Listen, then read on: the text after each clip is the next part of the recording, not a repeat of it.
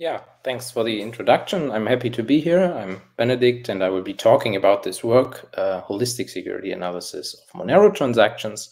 This is a joint work with my co-authors Kars Kremers and Julian Loss. We are all at CISPA, Helmholtz Center for Information Security in Germany.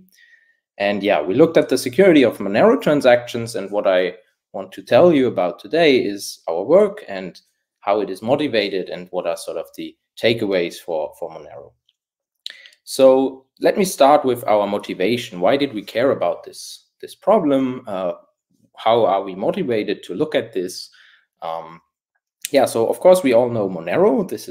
It's this privacy-focused cryptocurrency, the reason why we are all here at this conference.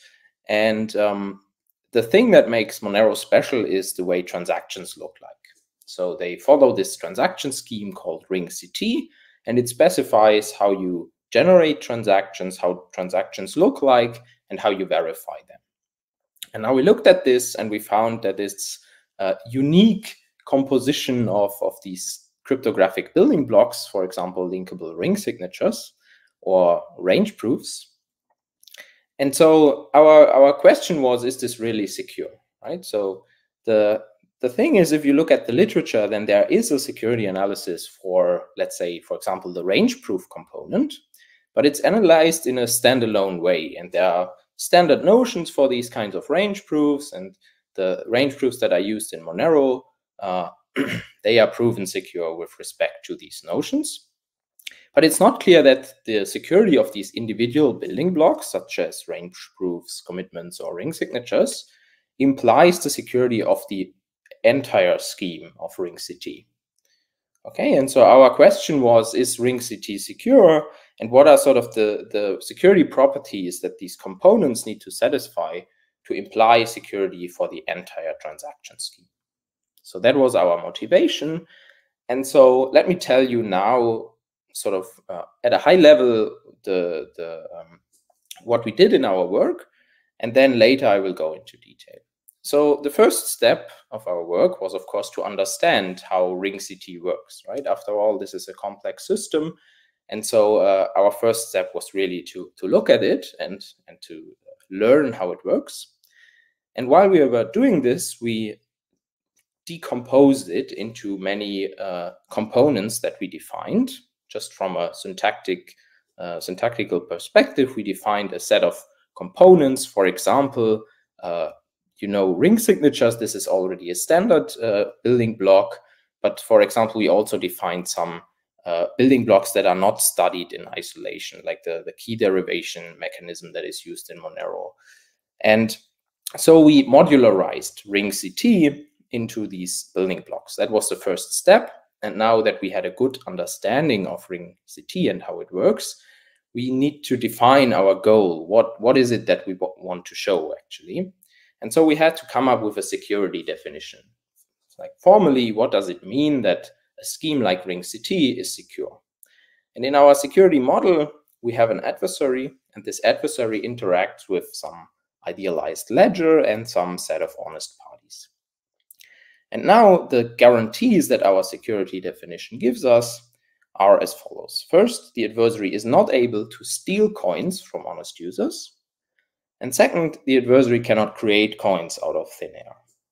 And if this is met, these two conditions are met, then we call the scheme secure. Okay, so I will go more into detail about this security definition later, but there are two things I already want to emphasize. The first is, you see that we use this idealized ledger. So the adversary can take transactions and post them on the ledger, and then if they are valid, they will be stored there. So that means we do not look at consensus protocols that implement these ledgers in the reality, right? We just look at the transaction level. How do transactions look like? How are they verified? Okay, and the second aspect that I want to highlight is that this is not about privacy, right? You see in our definition, there are these two guarantees. You cannot steal coins, you cannot create coins. And there's no guarantee about privacy. So we don't look at privacy, although, of course, ring-CT is as complex as it is just because you want these kind of privacy features. Okay, So now that we had this definitional framework, we had a definition of ring CT and a clear understanding of how it works, and we had a definition of security, we started our analysis. So our goal was to show the security of ring CT. With a cryptographic security proof, we want to prove ring CT is secure in our model.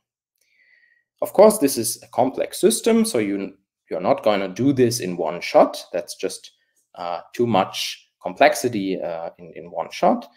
Instead, we first looked at the components that we defined, and we defined several security notions and properties for all these components. For example, we have security notions for the linkable ring signature scheme in combination with key derivation. And this is something we noticed quite early. If you just analyze the linkable ring signature scheme on its own without taking into account how key derivation works, then this is useless for the security of the entire scheme. Okay, and we defined a lot of these security notions for components, or rather for small subsets of these components. And then our first part of the analysis was a system level analysis that shows if you have components, any components that satisfy all of these notions that we defined, then you get a security statement. You get the security of ring CT. So this is our top level or system level analysis. And the second step, of course, was to look at the components. How are they implemented in Monero itself? And do a component level analysis, which means we prove that all of these components, as they are implemented, satisfy all of our notions that we defined. Now, in combination, this gives you the security of ring CT as it is implemented in Monero. Okay, so for the rest of the talk, I want to look at three things. First, I want to recall how ring CT works. Then I will go more into detail about our security model. And then I will give you an overview of one part of this proof that we have of our security analysis. Okay, so let me start with ring CT. Of course, this is a Monero conference, and I assume that you all have an idea of what are the main ideas and techniques in ring CT, but I think it's still a good idea to recall how it works. And this will also convey how we looked at it when we were doing our analysis. Okay, so ring CT is this way of defining transactions. How do they look like? How are they verified?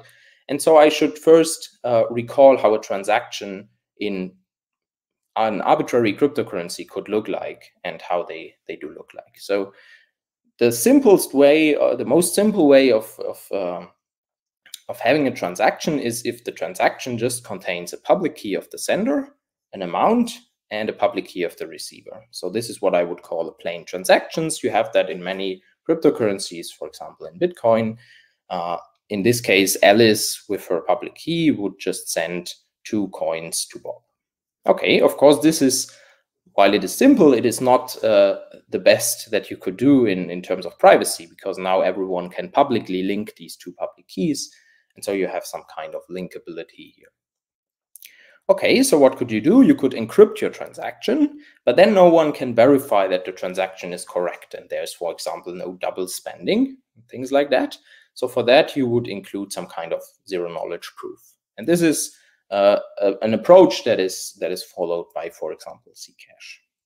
Now in Monero, it looks a bit different. We also have this privacy feature, but it is achieved by looking at each transactions as sort of a mixer. And you don't really know what is the actual sender public key. You just know it's one out of this certain anonymity set. Okay, and this is, of course, what we will look at right now.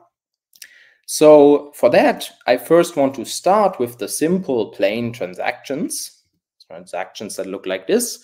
And then I will step by step introduce the ideas of ring CT that try to add some privacy to this.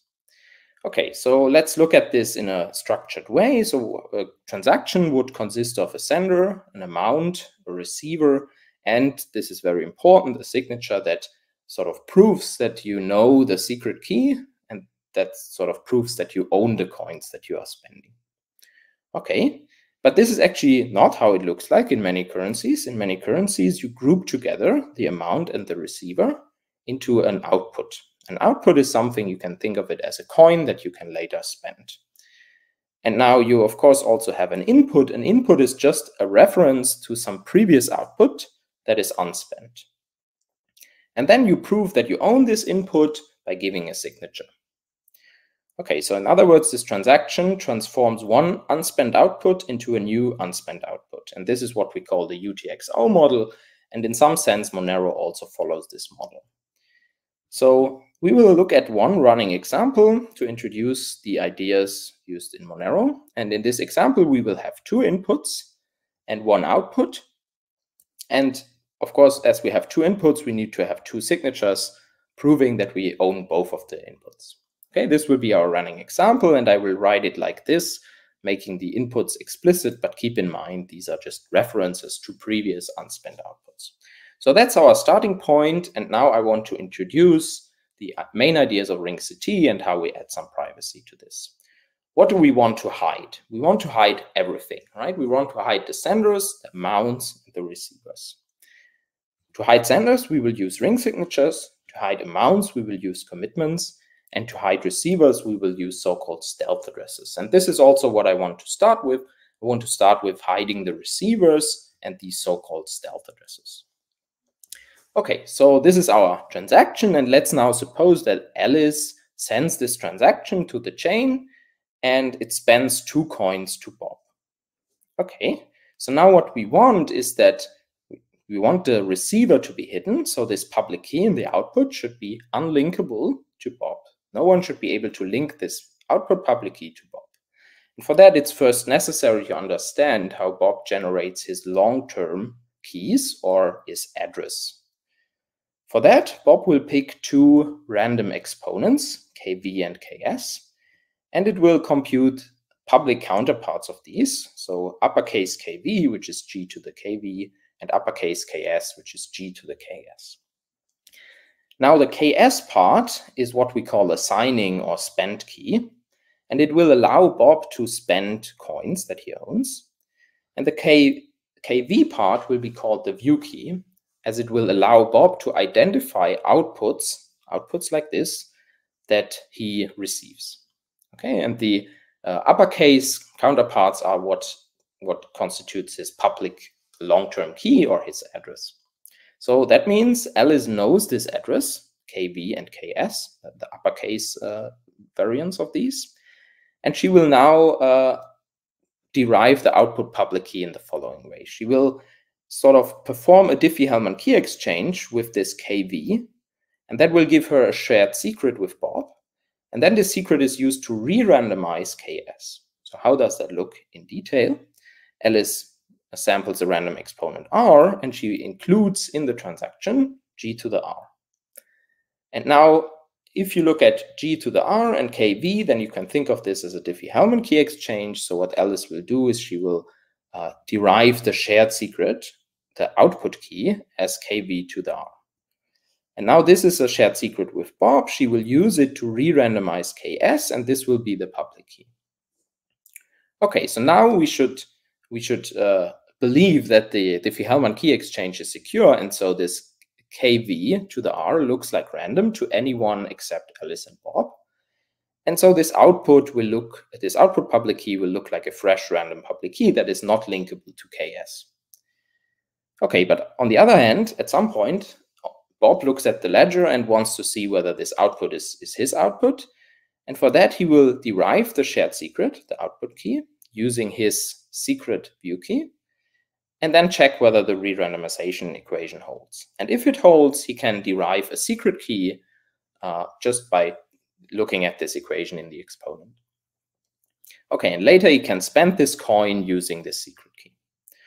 So that's how stealth addresses work, and that's how we hide receivers. But one thing I want to emphasize here is that if Alice does this 2 times, let's say in 2 transactions or 2 times within the same transaction, and both keys will have this form, then she knows the difference of Bob's secret keys. Okay?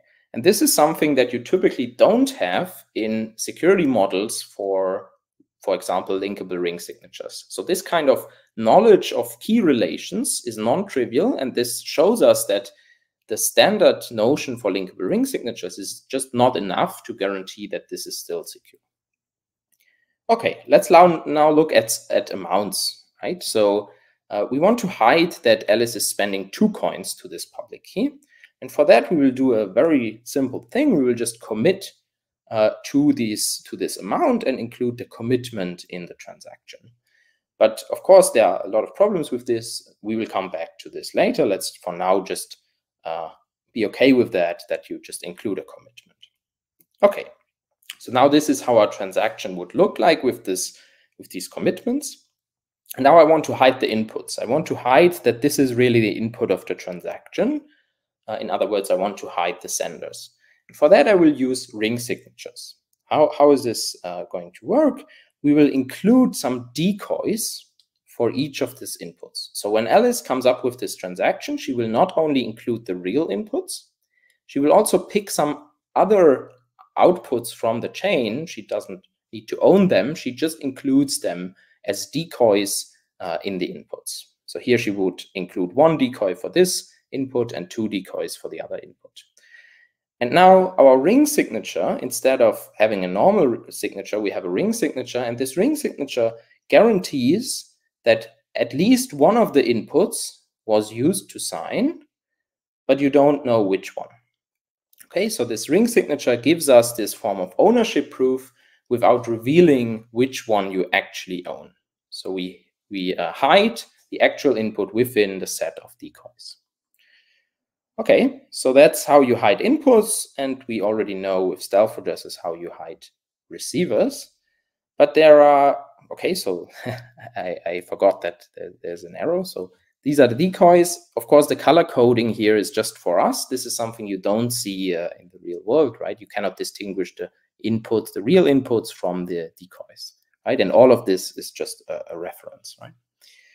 Okay, so there are 2 problems that remain and that we have to solve. So the first problem is, now that we cannot longer distinguish between actual inputs and decoys, we need some way to prevent double spending or to detect it, right? Because after this transaction appears on chain, the actual input should no longer be spendable because it is already spent, while the decoy, this is something some other party owns. This is something that Alice does not own, and so this should be spendable.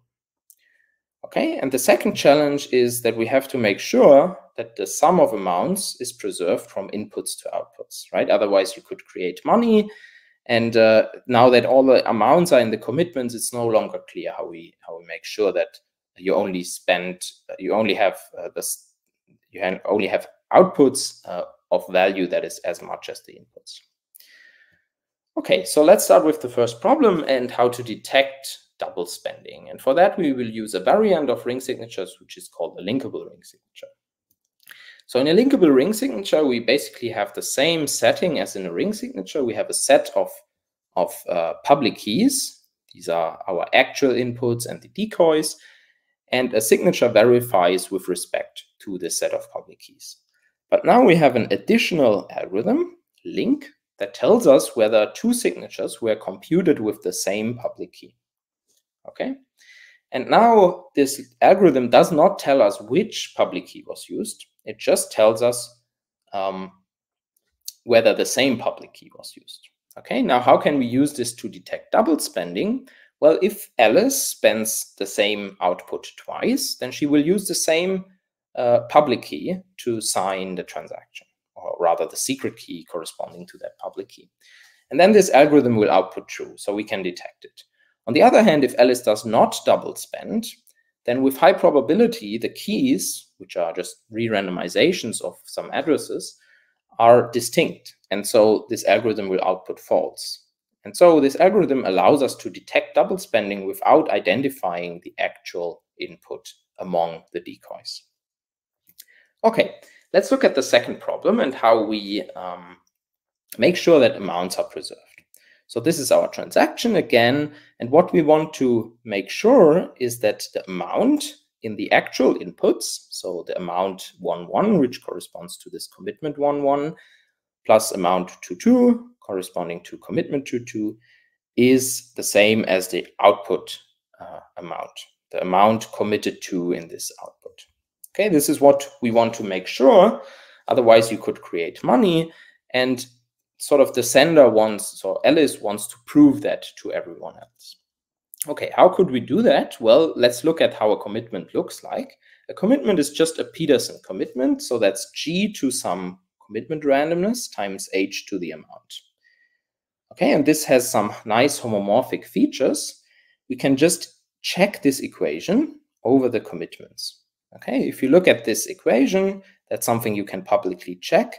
And if you expand the terms, then you can see if the sum of amounts is preserved, and you choose the commitment randomness CR for the output commitment appropriately, then this equation works out, and you can sort of prove just by looking at, or verify just by looking at the commitments, that the sum of amounts is preserved.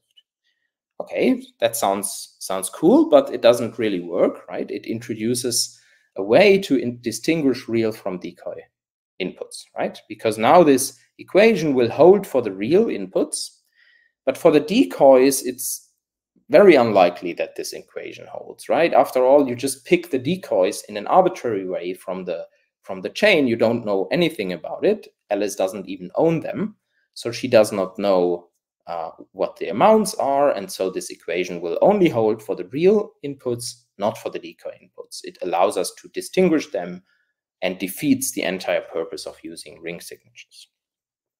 Okay, so how can we solve this? And here I like to quote some famous computer scientist, David Wheeler. He says, all problems in computer science can be solved by another level of indirection. And I feel that the Monero developers also use this idea here. So what we will do is we will introduce another layer that we call pseudo outputs. A pseudo output is just a commitment, and you have one of them for each of the inputs. So here we have two inputs, both with their decoys. So we have two pseudo outputs. Okay.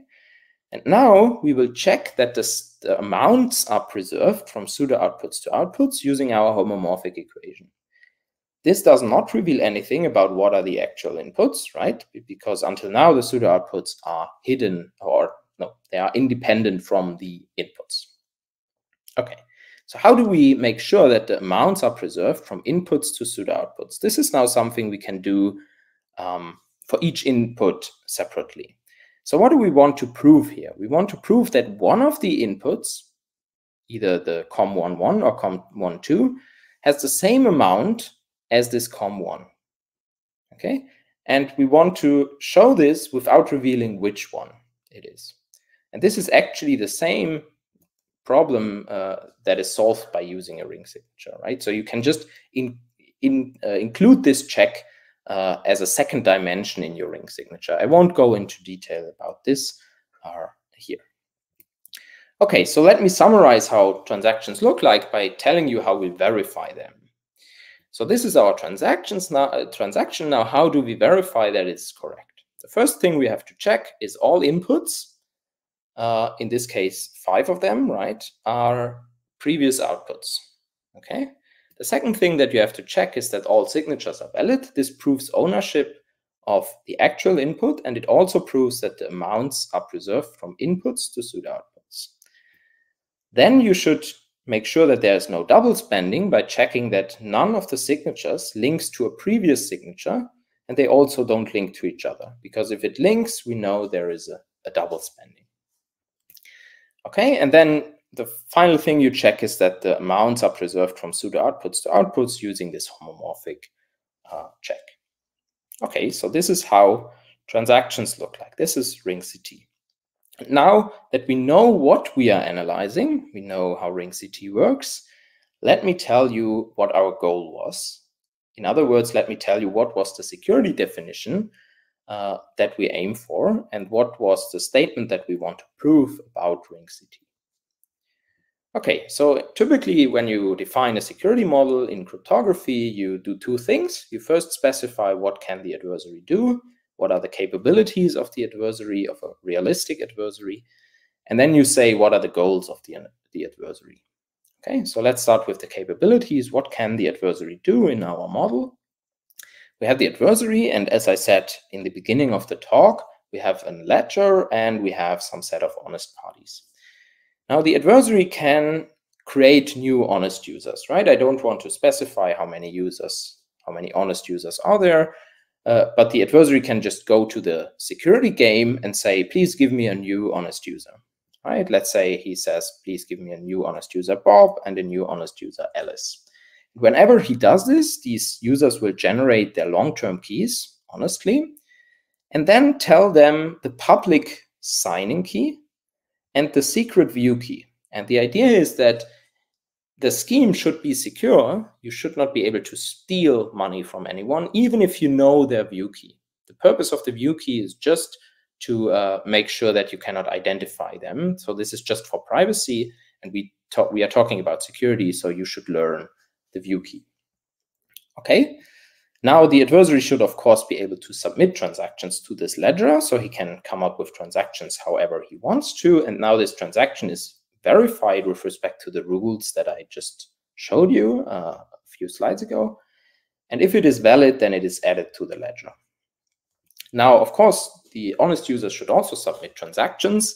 And here we allow the adversary to specify how the transactions should look like, in a sense that he can specify the sender, the receiver, and the amount. So he may go to Alice and say, please spend 10 Monero to Bob. Okay. Now, what we also allow the adversary, but I won't consider this for the rest of the talk, is that he corrupts users by learning their secret signing key.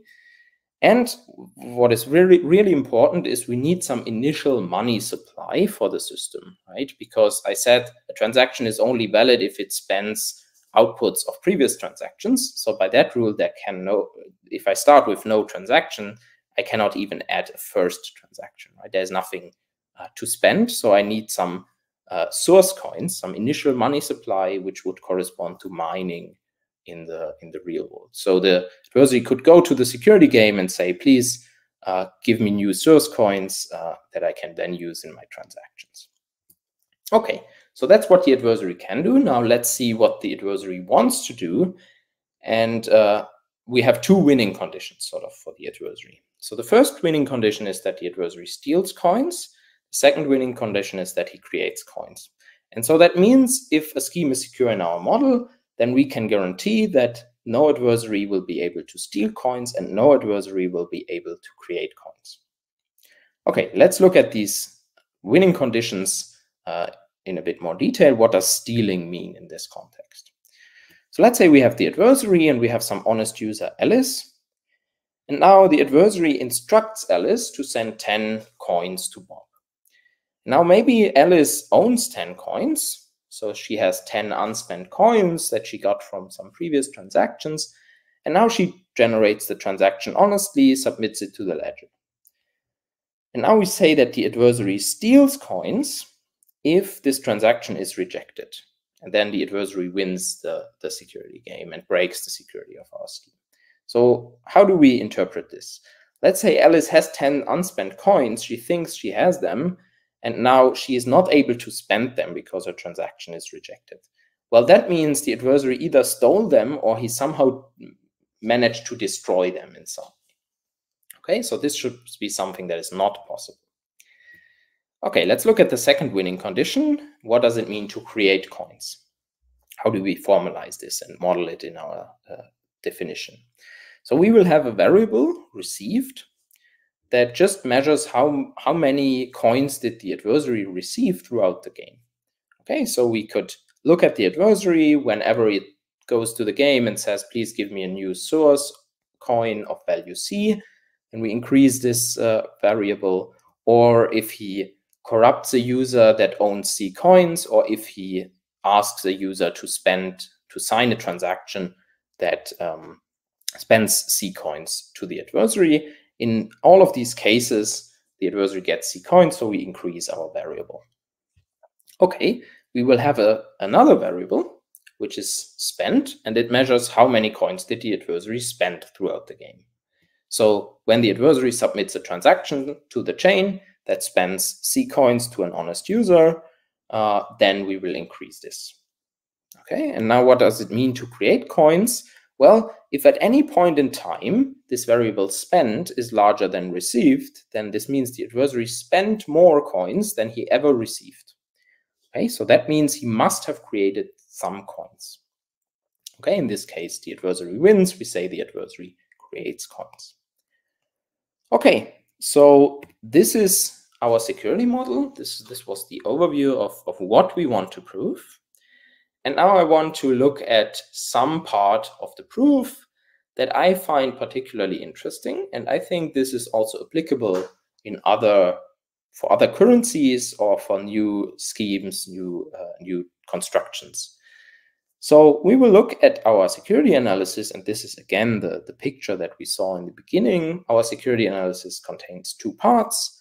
The first is this system level analysis, where we assume security of components and show that the entire scheme is secure without looking into the implementation of these components.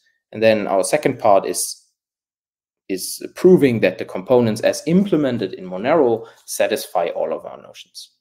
So now in this overview, I only want to focus on this top level part where we assume that components, for example, these ring signatures or the commitments and so on, satisfy certain security notions. And then we prove security of the entire scheme in the model that I just introduced. Okay, so we want to prove the adversary cannot steal coins, the adversary cannot create coins. These are our two winning conditions, and I want to focus on the second winning condition. Okay, so the part of the proof that we will look at now is the second winning condition, assuming security of the building blocks. Okay, so how can we show the adversary cannot spend more than he received?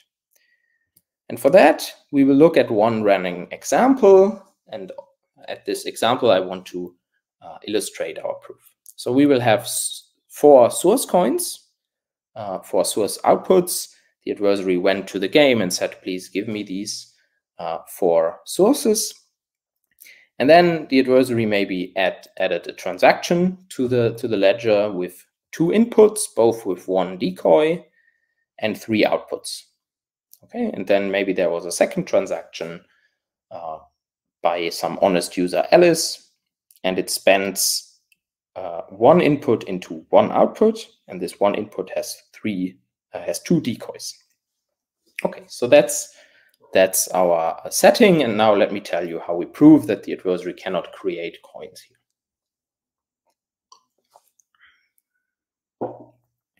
Okay, so first of all, if we look at this, we don't see much, right? Because everything is hidden inside commitments, and there are these decoys, and so it's really hard to argue that there's no money that is created. We first need to shed some light on what is going on here. Okay, so that will be our first step. We want to extract the amounts from all the commitments. Okay, so let's say we have the second transaction. Then this is added by an honest user, so the security game really knows the amounts. So we can talk about them and write them next to our commitments. And we do that both for outputs, but also for pseudo outputs.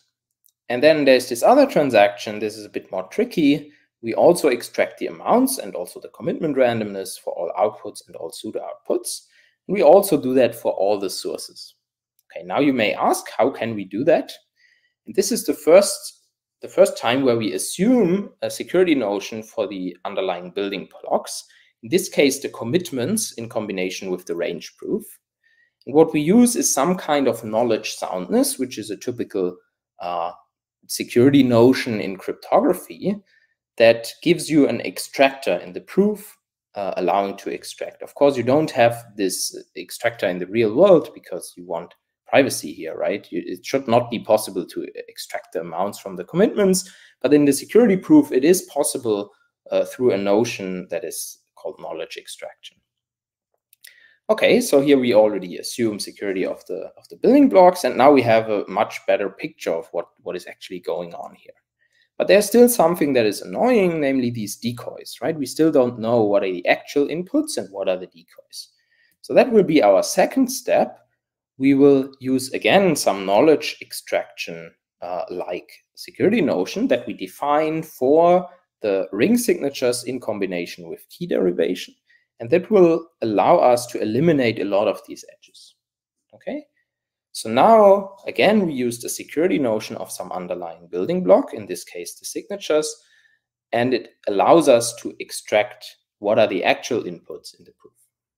Okay, so this will give us this kind of picture, and now we really see what's going on, and we can translate this into some combinatorial structure, in this case a directed graph. Okay, so you will have one vertex for each output and one vertex for each transaction. So in this case we have these 4 source outputs, then we have the 3 outputs of transaction 1 and 1 output of transaction 2, and we will have the 2 vertices representing transaction 1 and 2, and you add an edge whenever you had an edge in this picture, right? So whenever some output is the real input of a transaction, you add an edge, or when some output is the output of a transaction, you also add an edge. Okay, so we just transformed this into a directed graph, and now we will look at this graph and argue that the adversary cannot create coins here. Okay, so this is our graph. The first thing I want to do is I want to extend it in various ways. So first we will add some dedicated and artificial vertices S and T. S will sort of correspond to the source of money. So we will connect S to all the source outputs. So in our case, we had 4 source outputs. We will add an edge from S to these outputs. And now, what about T? Well, we will look at all the outputs and consider outputs that don't have an outgoing edge yet. Right? Intuitively, that's the outputs that are not spent yet. Right? So, for example, the 2 upper outputs of transaction 1, but not the 3rd output of transaction 1. Right? For all of these, we will add an edge to T. Okay, so that's our new graph now. Okay, and now we will label this graph. We will label the edges of the graph with the amounts that we extracted before, right? Recall that for each output, for example, this one, we extracted an amount. And we will label all edges incident to that output vertex with the amount that we extracted, okay? So we'll do that for all the outputs. Here there are the 3 outputs of transaction 1 and the 1 output of transaction 2. Okay, now we have this graph, and we want to argue about these amounts. We want to argue the adversary cannot create money. How do we do that? Well, for that, we will first recall some combinatorial theory, the theory of network flows. What is a flow network? A flow network is just a directed graph with some dedicated vertices S and T, the source and the sink. And we have this additional condition that whenever you look at a vertex that is not S or T, then whatever goes into the vertex is equal to whatever goes out to the vertex, right? So look at this upper vertex here on the top right. There we have 2 units of flow going in and 1 plus 1 unit of flow going out. So whatever is going in is also going out. Now, if we have such a graph, we can define a so-called ST cut, which is just a partition of the vertices into 2 sets, where one of the sets contains S and the other one contains T. Now, there's a fact about, or a lemma about these cuts, which says that if you fix a flow network, then every ST cut has the same value. And the value is defined as the net flow going from S to T. So let's look at a few examples to understand this here. So we could, for example, just put T into one partition, blue one here, and put every other vertex into the black partition. Now the value would be everything going from black to blue, so that's 1 plus 2, so 3 units of flow, minus everything that is going back. In our case, there's nothing going back from blue to black, and so the value would be 3. Now let's look at a different cut. We could put the 3 leftmost vertices into the partition containing S, and the other ones into the partition containing T. Now we have a value, which is everything from blue to black. So that's 2 plus 2, that's 4, minus everything that is going back from black to blue. So that's 1. So we subtract 1 and we get again a value of 3. Now let's look at one final example. We just switch the roles of these upper vertices. And now whatever goes from blue to black is 1 plus 1 plus 2 plus 1, that's 5, minus everything that is going back from black to blue, so that's 2, and again our value is 3. So I hope you have now, you are confident that this lemma really holds, and it's in fact not hard to show that this holds. Now, why are we talking about this? Well, we have our graph that we extracted from the state of the transaction system. And now what I want to argue is that this is a flow network, and I want to then use this lemma to finish my proof. Okay, so my next step would be to argue that this is a flow network. What do I have to argue for that? Well, I have to argue that at every vertex, except S and T, the amount going in is preserved. The amount going in is the same as the amount going out. Okay, now let's look at these vertices. We have, of course, we have output vertices. So for example, these source vertices here, or the outputs of transaction 1. Now for them, if we want to argue that everything going in is equal to what is going out, the only thing that we have to argue, just by construction, is that there's no vertex for which we have 2 outgoing edges, or more than 2, right? And so this is where we use the fact that there's no double spending. So we use the linkability of this linkable ring signature. And again, we need to define some new notion that tells us that there is sort of no vertex with 2 outgoing edges. And this is again a notion that we define for the components. In this case, the linkable ring signature, again in combination with key derivation. Okay, so now what about the other vertices, the transaction vertices? They are a bit more complicated. Here we have to argue that whatever is going in this case amount 1 plus amount 3, is equal to what is going out. Okay, and of course, here we again need to use the security notions of underlying building blocks. And if you recall the constructions, we use this homomorphic check of the commitment, and we also use the ring signature to show that amounts are preserved from inputs to pseudo outputs, and then from pseudo outputs to outputs. And to argue this here, we again use some underlying notions, for example, binding of this commitment scheme. Okay, let's say we are able to do this, and now we are sure that this is a flow network. Now we want to use the lemma that every ST cut in this flow network has the same value. Okay, we will define one specific ST cut that we are interested in now. Okay, and the idea is, okay, I want to argue about these 2 variables, spent and received, whatever the adversary spent and what he received. Now I want to map this sort of to the value of a specific cut. And if I want to do this, then a natural thing to do is to put all the honestly controlled vertices into one partition and everything else, which is potentially controlled by the adversary, into the other one, right? So for example, this first transaction, TX1, if we recall, this was added by the adversary, so we put it into the red partition. And let's say this first source coin or source output, let's say it was also owned by the adversary, or rather not owned by an honest user, then we also put it into the red partition. And everything that is controlled or owned by an honest user, every output and also every transaction added by an honest user, will be put into the honest partition, into the gray one. We will also put S into the gray partition and T into the red partition. Okay, so this is our ST cut. And now we will analyze the value of this cut to finish our proof. Okay, so what is the value? We have to look at everything that goes from gray to red, so edges like this, minus everything that goes back from red to gray. Okay, so let's start with whatever goes from malicious to honest, so from red to gray. If you think about this, then whenever we added an edge here from red to gray, this means that some amount of money is going from the adversary to an honest user. So we can argue that this is at least the variable spent.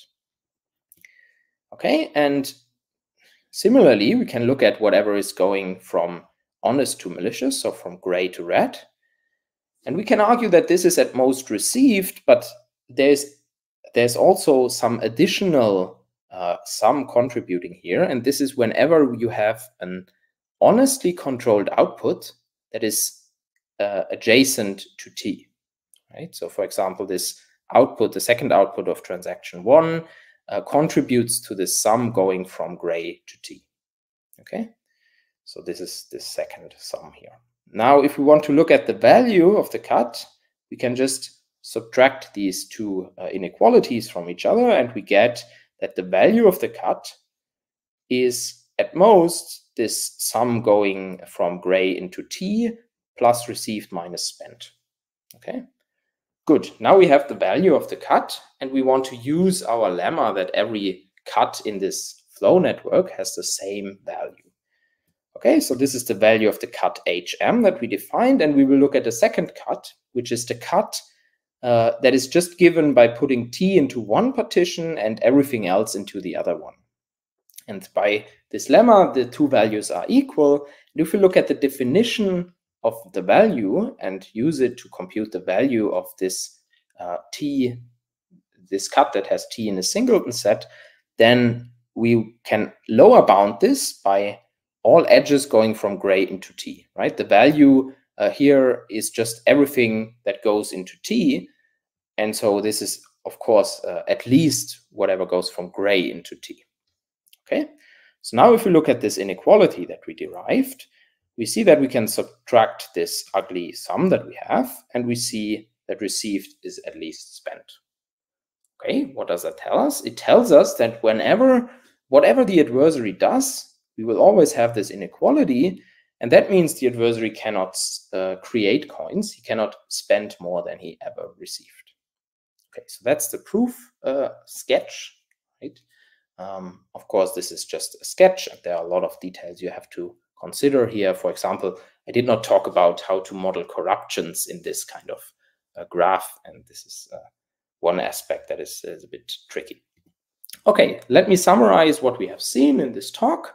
So first, I explained why we looked at this and what is ring CT. I recalled how the ring CT construction works, how transactions look like. And then I explained what our security model is and what the thing is that we are proving, right? We are proving the adversary cannot steal coins, he cannot create coins. And then finally, I gave you an idea of how our proof worked, and it used this elegant theory of network flows. And I think that you can apply this theory of network flows in other currencies as well. And you just have to get to the point where you can argue that this is a flow network. Right? Okay, so with that, I thank you for your attention. And if you have any questions, I'm happy to answer them now or also by it. Yeah, thank you.